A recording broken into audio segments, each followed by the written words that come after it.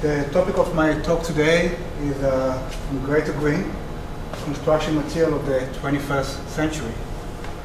Civil engineering doesn't seem to be a very sexy topic or a topic that kind of seems to be attractive. However, it's really the reality of every day. It's one of those fields in our life that we take as granted. Like we take the fact that the roof over your head will not fall while we're sitting here today, or the floor under your feet will not crack. It's a science of building our society. And surprisingly enough, it's not a science that's been changed much over the past 4,000 years. Since the dawn of civilization, cementitious materials were used to construct the symbol of the society in the ancient world: Babylon, Persia, Rome, Greek, Egypt. Till today, more than 4,000 years later, we are building a world of the same material, the same cementitious binder, the same material. However, while our ancestors were using natural rock, such as marble, we are using far less durable material to build our cities. While we still admire those structures that stand there for thousands of years, our advanced cutting-edge material technology lasts perhaps 50 or 100 years at the most. So what does that mean for us? We currently have over 9 billion cubic yards of concrete somewhere around the country. The replacement cost of that material that's going to last only 50 to 75 years is $1 trillion.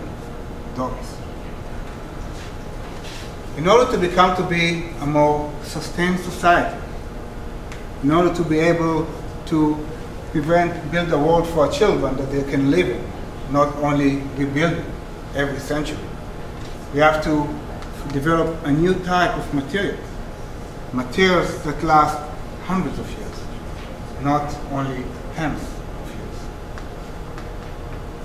So what are geopolymer binders? Geopolymer binders are an emerging or a new class of cementitious material. That means it's like a glue, something that keeps the rock and the sand all together, that can be manufactured from industrial byproduct. That means we pretty much manufacture it from waste, or something that other people throw away. Such as fly ash, which is produced from burning coal. When we're producing electrical power, it can be produced from rice husk, it can be produced from slag, a byproduct of making steel. It can be produced from clay, simply all that clay soil that we have all around us. It can be used as a 100% replacement for Portland cement. It is as strong, or even sometimes stronger, than the concrete on which you are sitting. It has elevated resistance to chemical attack. It can perform in temperature of thousands of Fahrenheit. It's also a very green material, representing 90% energy reduction in comparison to the production of Portland cement. Have a very low carbon footprint,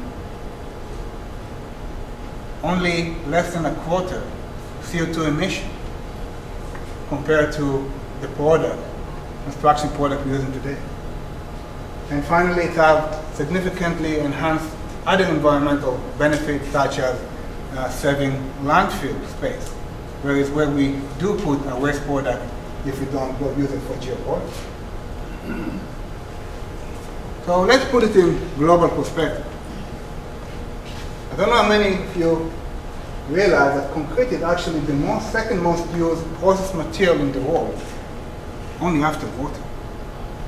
Every year, we're pouring 20 billion tons of concrete.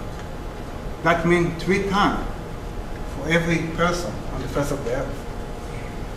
The production of Portland cement, which is the binder for this concrete, will account for about 3.6 billion tons of CO2. It's equal to 7% of the total man-made carbon dioxide emission.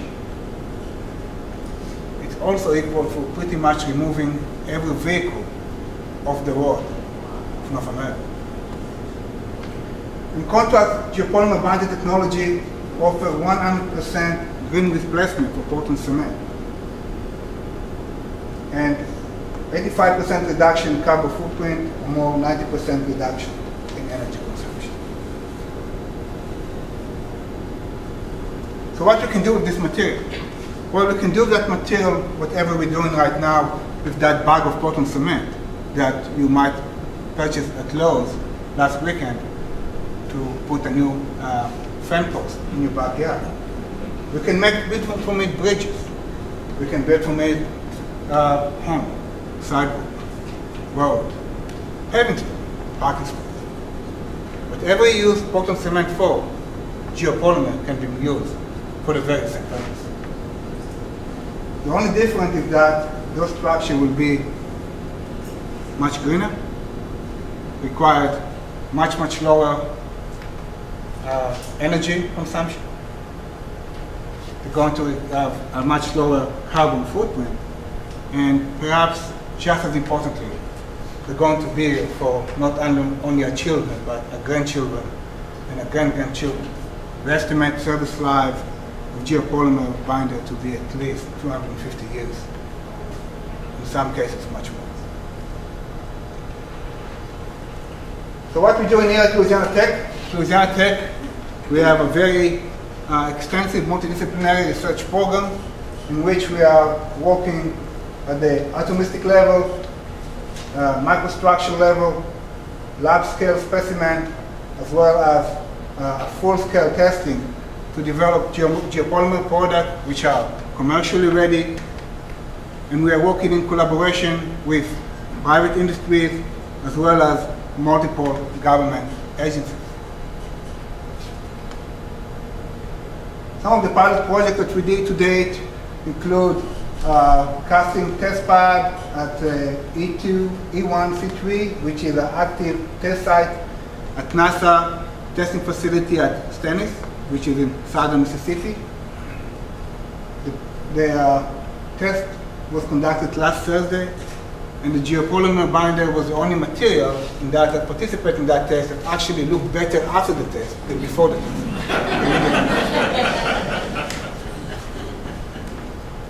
We also cast test pad at different industrial facilities in a region, such as that particular pork and pepper mill in southern Arkansas. That project was done not by PhD students, but by construction crew, so that material can be used by anybody, pretty much for every application. One fairly cool project we're working on, we call it lunar polymer, which is actually, those samples are geopolymerized moon soil. And we did talk with Dr. Rich Cordell about the potential of actually licensing that to some extraterrestrial potential climates. So we do have the potential at Louisiana Tech for extraterrestrial construction materials. We never know where science takes you. To wrap up, our society needs more durable construction material to reduce the cost and the environmental impact of building and maintaining our urban society. Geopolymer is a new class of such class of cementitious binder that combine both the ease of use and the low cost of Portland cement, together with the durability of those ancient construction materials.